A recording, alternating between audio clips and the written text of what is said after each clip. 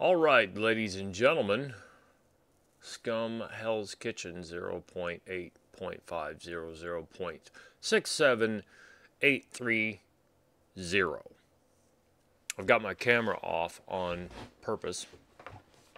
This is from SteamDB, I think. Patch notes from the Steam community. Hey everyone, the wait is over. 0.85 is finally here. It's been a while, but we are glad we can finally bring this huge update to you. It's 4.17 gig on my system. Boy, is it big. Let's check it out. Alright. I haven't looked at any of this, so it's going to be new to me too.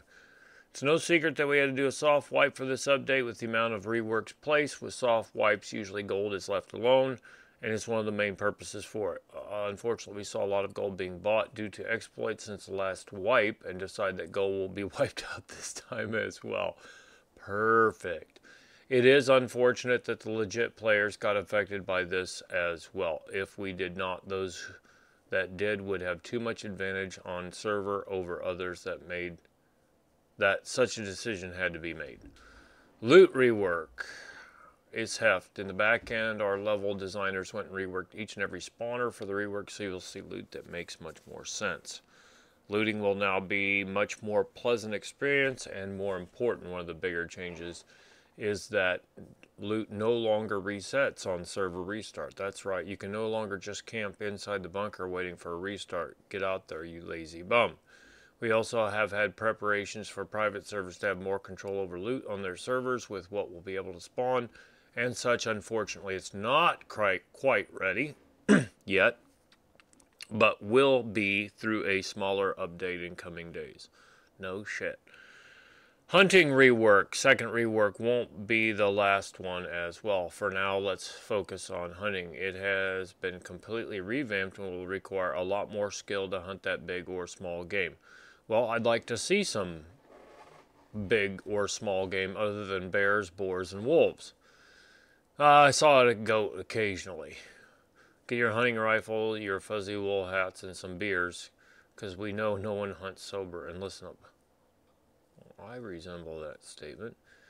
The hunt will start as soon as you hear an animal noise somewhere. Depending on the animal noise will be different, but it always points you in the direction where you need to move. Search the area in focus mode and you will be able to find your first clue. Alright, I was expecting paw prints or something. You found your first clue, now you can go up to it and interact to get a hint about where the animal went. Alright.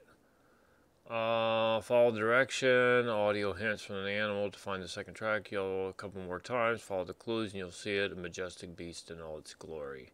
Don't take too much time. If you wait too long between the clues, the animal will get away and you'll become a vegetarian, and you will need that meat. Cooking rework. Oh, I can't fucking wait. This is a big one. Finally, after all this time, the cooking rework has landed in SCUM. We worked hard on this and can't wait to show you what's in store. I can't wait to see it. It's probably bullshit, but you know what? Prove me wrong.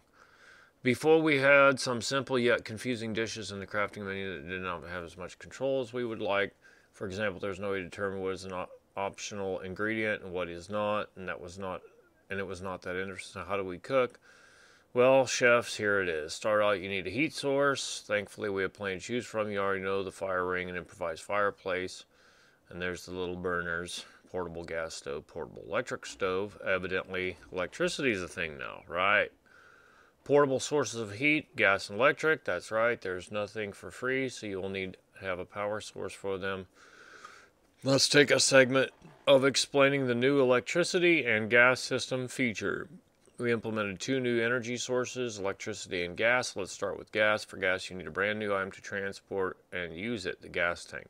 That looks like liquefied petroleum gas.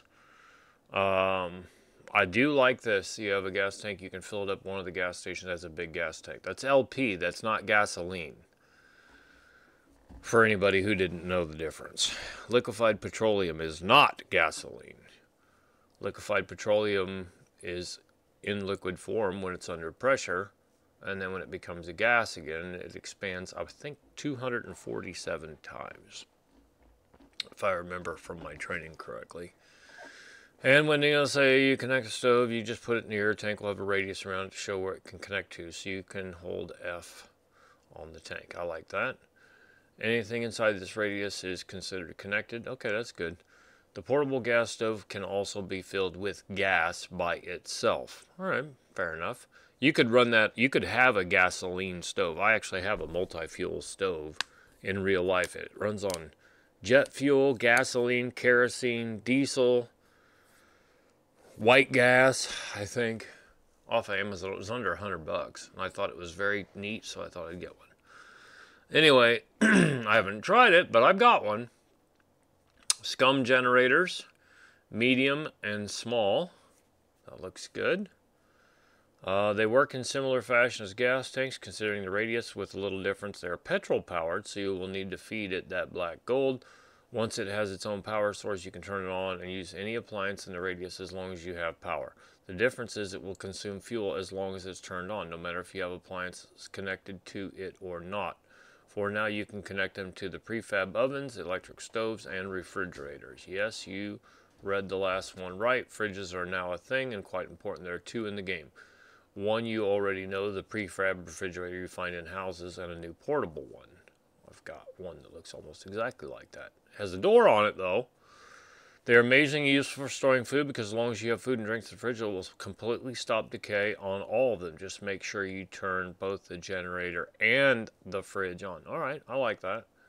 All right, now you can understand and turn your stoves on. Let's get back to cooking. How do we cook? First thing you need is a cookbook, and after all, what is a cook without a good recipe? There are multiple cookbooks available with its own type of recipes, from stews to casseroles. To become a master chef, you'll need to collect them all. When you have your cookbook, you can open up a new tab in the tab menu called Cooking, where all known recipes will be listed to see what ingredients you need. All right. So gather your ingredients and needed utilities depending on the recipe, pot or pan, and let's get cooking. Now, hopefully there's more pots and pans available than there was from the last update because they were few and far between. In this example, we're going to be cooking goulash. Connected the gas tank to the stove, put a pot on one of the rings. Different heat sources will have different number of available slots for cooking, so a prefab stove can cook 4 dishes at once and 1 extra in the oven, while a portable one can only cook 1 or 2 at a time. For the goulash, we'll need a pot as well. So we have all of it. We slotted the pot on one of the rings and interacted with the pot to start cooking. Cooking menu will open and we will drag and drop the ingredients to the required slots and add some optional as well. Mandatory ingredients have a green indicator on them while optional ones are blue. All right, that makes sense. Once everything is set, we can press the cook icon and the stove will turn on and start cooking. All right. You will see a timer going off and the time it takes to get the perfect meal. I like that. The time shown is in-game time. Now you wait and are free to do other things while it cooks. After a while, the progress bar will turn green. I hope that there is a section here about cooking steaks, cooking the meat, fish steaks, bear steaks, boar steaks, whatever. Because that was just crazy. This means it's ready to eat, but if you turn it off prematurely, you will get a meal of poor quality. Once you are done, you can press the icon to stop cooking, and voila, your goulash is ready. Now, back in the day, if something was slightly cooked, you could eat it, or slightly burnt, and it would not give you food repulsion. So we'll see about that. All the ingredients used have a part to play in the nutritional value of the meal, so the more optional ingredients you add, the more nutrients your meal will have, and it will help you recover your exhaustion faster. Now, I'm just going to see if I can still eat mushrooms and cornflakes. I might not need any of this shit, okay? I'm just saying, if I can still eat mushrooms and cornflakes, I'm going to keep doing that. I'm not going to spend all this time cooking unless there's some compelling reason to do it. The rest we will leave to you to explore and play around with. And those fire rings we mentioned, there are some changes with cooking them as well. You now have 2 items that go along with them in order to cook. There was talk about just being able to throw all your, center the cooking surface over the fire and then throw all your meat on top and it would all cook the same. The old improvised grill you are familiar, but now it has been reworked and we now have a new proper grill. You can place them over the fire and grill whatever is available on them. The improvised only has one slot for grilling, while the proper one has two and is a lot more durable. The new Sentry. Kids, do you like mechs? You want the bigger, stronger, with more weapons to torture you with?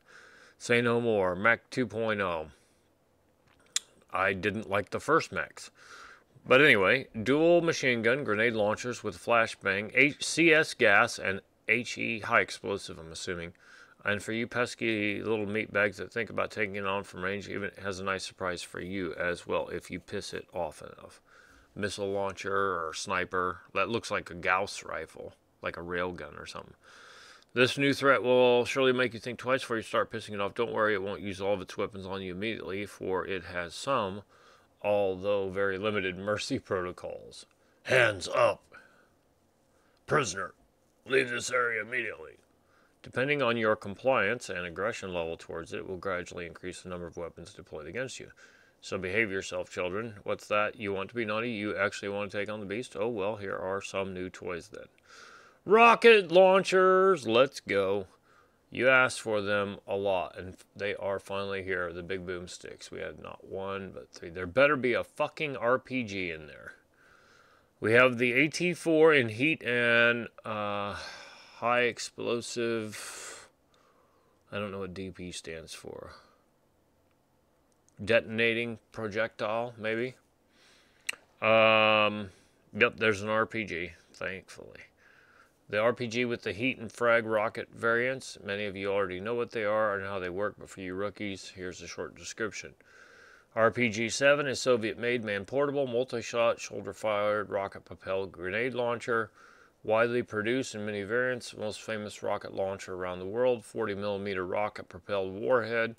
Warheads come in multiple sizes and purposes, making the RPG a versatile weapon that has been time-tested and field-proven for generations. AT-4 is a single-shot 84mm shoulder-fired recoilless launcher. It is a modern solution for a light, disposable, man-portable, anti-armored, and anti-fortifications launcher. That's a mouthful. It is effective against light armored vehicles, will be useless against any heavy armor or fortifications. I wonder if you can shoot mechs with them. That's my first question. High explosive anti-tank warhead. Oh, high explosive dual purpose is the HEDP. The heat warhead carries a shape charge explosive meant to penetrate heavy armor but is less effective in a wide area. The HEDP warhead combines armor penetration ability with fragmentation effect for dealing damage to softer targets in a wider area. Frag is a fragmentation warhead used for anti-personnel in wide areas, building, clearing, or general soft target purposes. As you can see, there are many toys you can play with, and there are some nuances among them. The AT-4 is a single-shot launcher. It can only fire once and has to be discarded after. Before firing, make sure you ready the launcher first.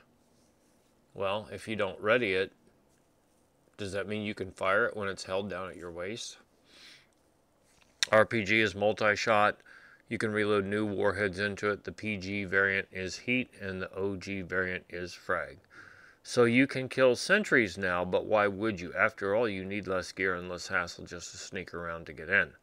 Well, you can also loot sentry wrecks, and they have some high-value loot. Thank God.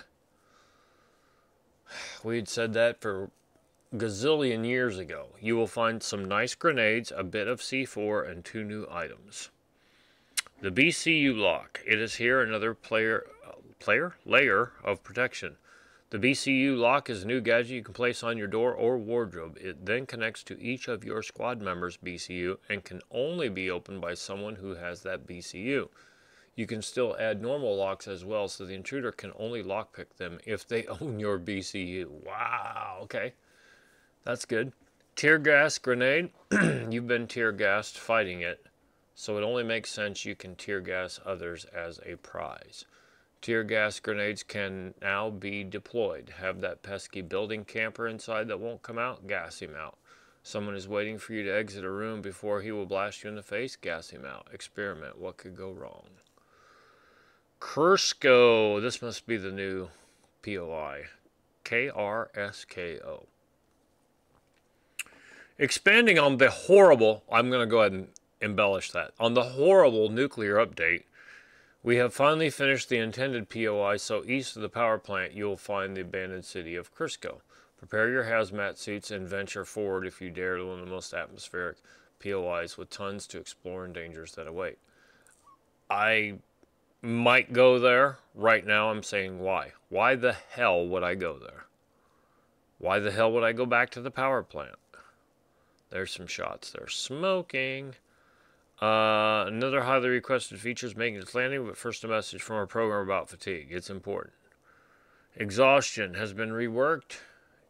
Immediately lowering your max stamina as you get exhausted. This body condition will have a buffer.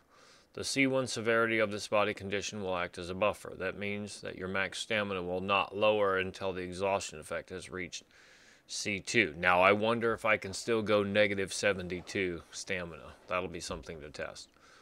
Exhaustion can be temporarily lowered by drinking energy drinks or permanently lowered by eating good food, resting, and smoking. Now that we have that out of the way, okay.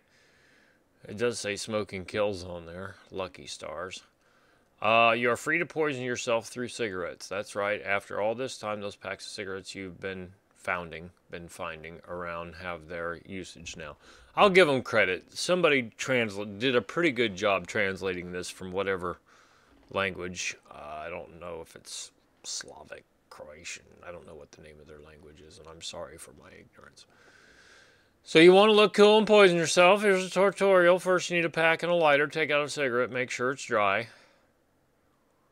And there you go. You are now smoking. And light it. Okay?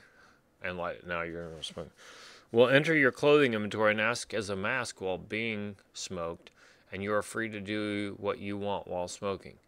The cigarette will also help with exhaustion recovery depending on what pack it is. Classics are weaker, so they recover less, while Lucky Stars are stronger and recover more. I want to go smoke right now.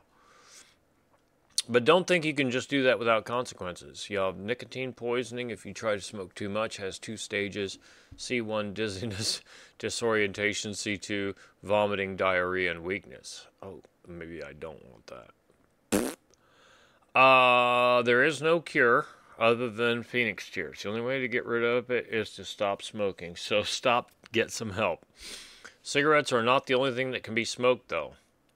You can now farm cannabis. RP players rejoice. Oh, Jesus. Now, I did not see that one coming. As for how to farm them, you can check that out in the farming patch notes so I don't have to repeat myself. When you manage to get a plant that will give you buds, all you need is paper. And you know paper, that item you littered the server with every time you found an ammo box or a diary. That is true. I did that. Then you just select one, select the other, and roll it up. Voila, you now have committed a crime, but you're already on a prison island, so don't think someone would care that much. I believe in our state, you can't, you know what, I'm not even going to go into that. Again, everything has consequences, so does cannabinoid poisoning. Disorientation, bloodshot eyes are C1, bloodshot eyes intensity increases C2, C3, diarrhea, dizziness, heightened senses. C4, heightened senses, intensity increases, and vomiting. Ugh. There is no cure other than Phoenix Tears. Stop smoking. So stop, get some help. 2 new symptoms for those of you with keen eyes. Heightened senses increase the intensity your character sees the world around him and perceives colors. Bloodshot eyes gives you the effect of bloodshot eyes visually. You need you will see your capillaries pulsing red around your screen. Okay. Well, okay. I asked for it, and they gave it to us. It's about fucking time you listen to me. That looks like a Ruger Mark. They call it the Kruger. I don't know how they're getting away with that. With that emblem on the grip. Unless they've modified it more than I think just at first glance. That's the Ruger. Old Bocephus. Maybe they changed it enough so that it's not copyright infringement. But that is a Ruger Mark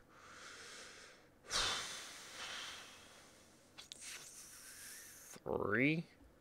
maybe. That's they have Mark 1, Mark 2, Mark 3, Mark 4, 2245. I think the 2245 is Mark 3 or Mark 4. And then they've got the newest one that has a takedown pin so you can take it apart easily and clean it. The old ones are a bitch to take apart and clean. I have an old one somewhere. I'm not sure where it is, but I have one. Okay, the 22 Kruger, and that's what I said. All I want's a 22 pistol to go with the 22 rifle, and they did it. And I even said I would take a 22 revolver, so I have to play with it, of course. Light and compact, this hunting pistol will be your new toy to hunt around with or run around and give each other players a limp. We can shoot rabbits and chickens with it. Private server settings. There is a big change in the way server settings work now as well. You no longer have to mess around with files and provider overlays. All settings can be accessed and tweaked in-game in the menu. I like that. Simply connect to your server or single game and open the menu. You will see a new option called server settings. I like that. You can edit whatever you wish. I like that. As you can see, it's all nice and tight here on separate tabs. You can access every option. Do note though, settings marked with the asterisk still require a restart before it's active. For single player, just back out into the main menu and continue. Holy Jesus, Batman. Changed files in this update, added, removed, modified. SteamDB has been running ad-free since 2012. Donate or contribute. I'm not going to donate or contribute, but I will tell them thank you. Thank you. All right, so there's 22 minutes of your life on that update. I think that's it. Thank you for watching. I'll go into the game when I can, as soon as my game's updated, which it should be.